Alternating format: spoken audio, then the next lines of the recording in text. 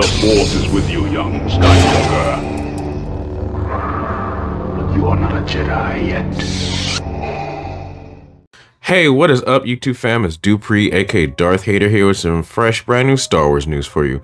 But before we get into it, don't forget to hit that like and subscribe, and also check out my last video because it greatly helps out the channel. So let's get into it.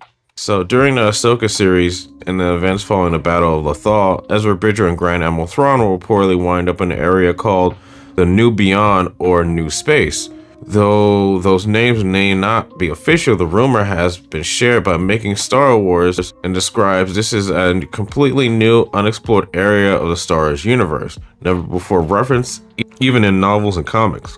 Additionally, this territory is inhabited by beings who perceive the Force differently than traditional Star Wars characters. Making Star Wars suggests that magic users outcast by societies have appeared in other stories, with some indicators pointing to Ahsoka playing a Night Sister in Ahsoka.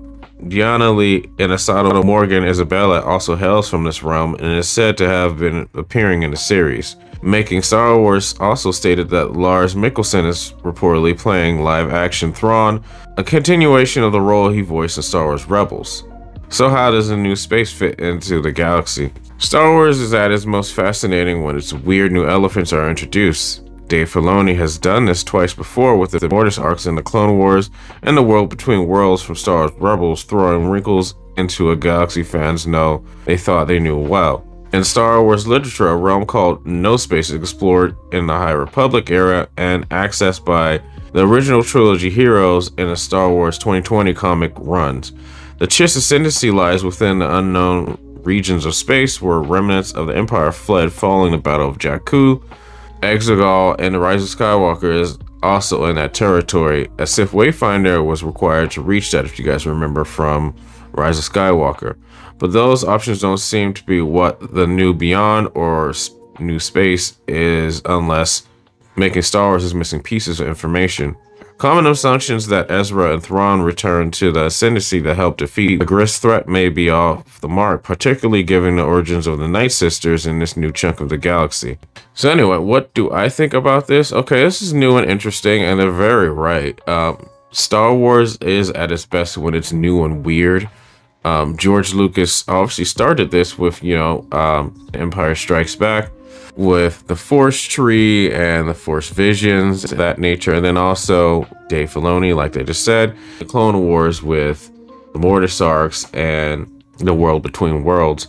So it's going to be interesting to see this new sect of Star Wars. Like I said, it just makes the galaxy a lot bigger than we originally perceived it.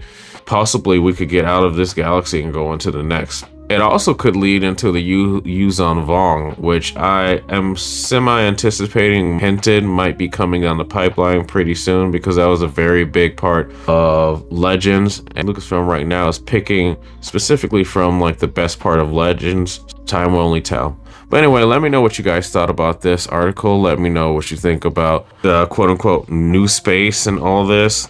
You think it's cool? Do you think we don't need anything? We just need to stay in the galaxy that we know? Let me know you guys' thoughts in the comments down below.